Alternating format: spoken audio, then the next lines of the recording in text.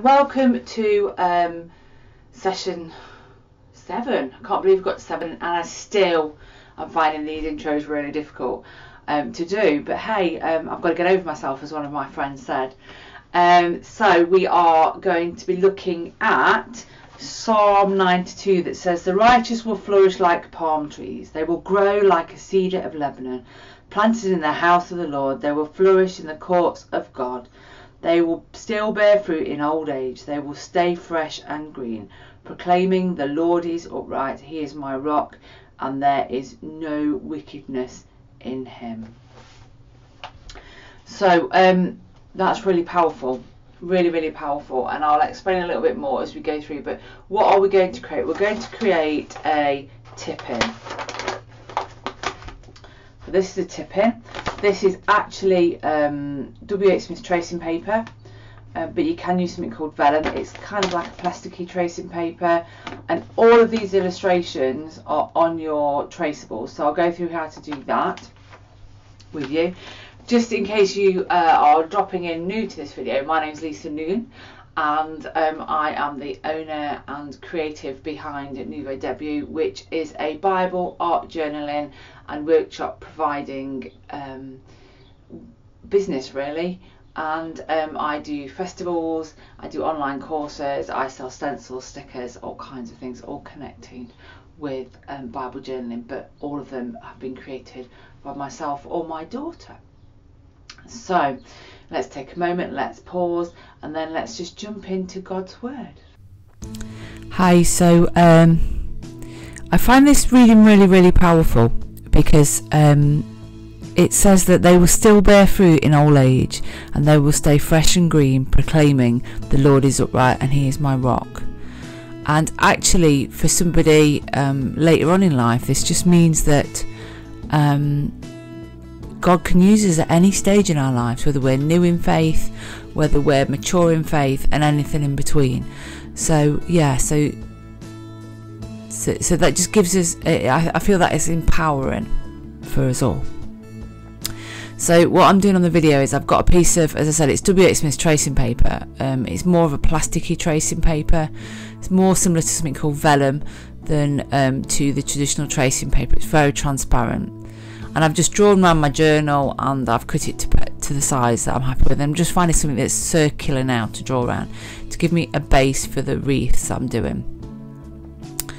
So these are all the different traceables that are in your kit, and I'm just going to begin to build up the wreath by drawing the different traceables in different places around the wreath and spread them out, and it's up to you which ones you use.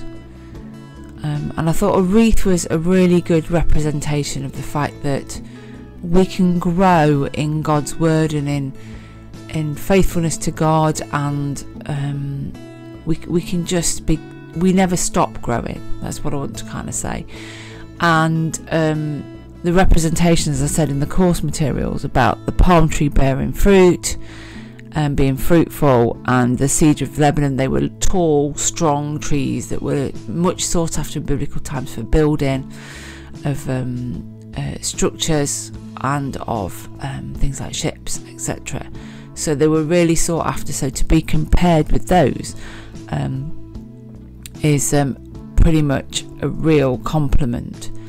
So when I was reading this reading, I thought, well, we never stop growing, so let's use the word grow in the middle of this wreath. And wreaths are used to flowers are used to celebrate things. I've got wreaths for each one of these devotional kits at the beginning of each one.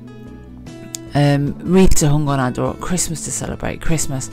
So I thought, let's just make a floral wreath to celebrate the fact that we're forever growing in God, in his eyes and in his love and in our knowledge of God. And I thought I'd do a tip-in because we haven't done a tip-in at this point in this course. Now you can stick these in your Bible, so if you wherever you want to stick them, if you draw around them and cut them to size, you can then stick them into whatever it is. Normally washi tape is a good thing to stick them in with, but it's completely up to you. So I'm just finishing off drawing it out in pencil here, and then I'm just going to speed it up because you don't want to watch me draw anymore.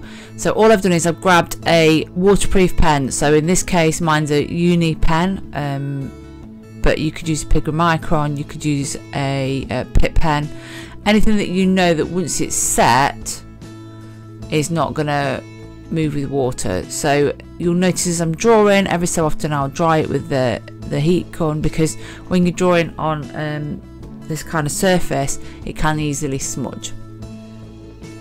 And all I'm doing is going over the detailing. You might see a little bit better now how things have come together with the wreath. So I've actually put some flowers, some foliage, all kinds of things. You can add extra bits, you don't have to use the traceables that I've given you.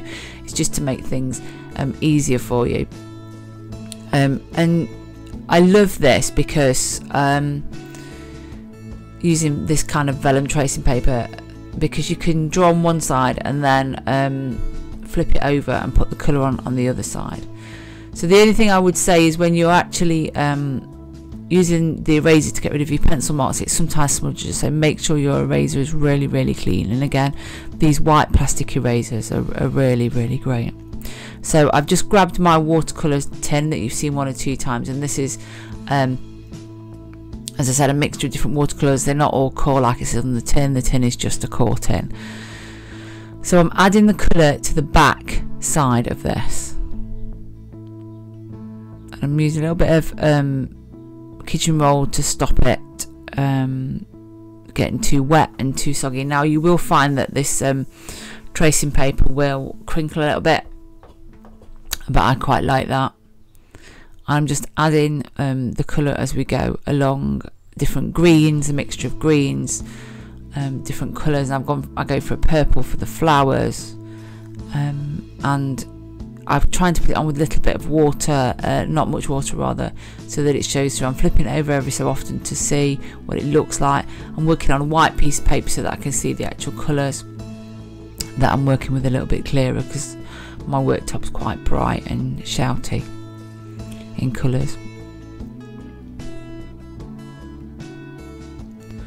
So I think I might be using a number 8 brush, but I'm not sure. The brush came with some wood soluble crayons that I've got, and every so often here, because the tracing paper is crinkling, I'm just taking off a little bit of the excess watercolour. And this is really great using watercolour in this way, because you can sit and, because it's a longer piece, you can actually think about God's word as you're doing it. You can dive into it. Obviously this is sped up. This one I've sped it up 8 times, so it took me 8 times longer than you're seeing on the video to do this. So yeah. So I'm just drying off the last little bits, and then I'm grabbing my pencil crayons. Any pencil crayons will do, and I've got my head in the camera, sorry. And I'm continuing to work on the underside for now, just adding to the layer of colours, adding to the depth of colour, so it's less transparent. Now I could have just done it all in pencil crayons if I wanted.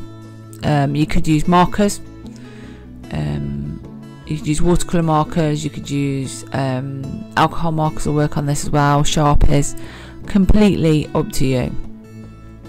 It's your page, it's your time with God. You can do it however you like. There is no, in Bible journaling, there is no rules. There is no right and there is no wrong. It's about spending time in God's word.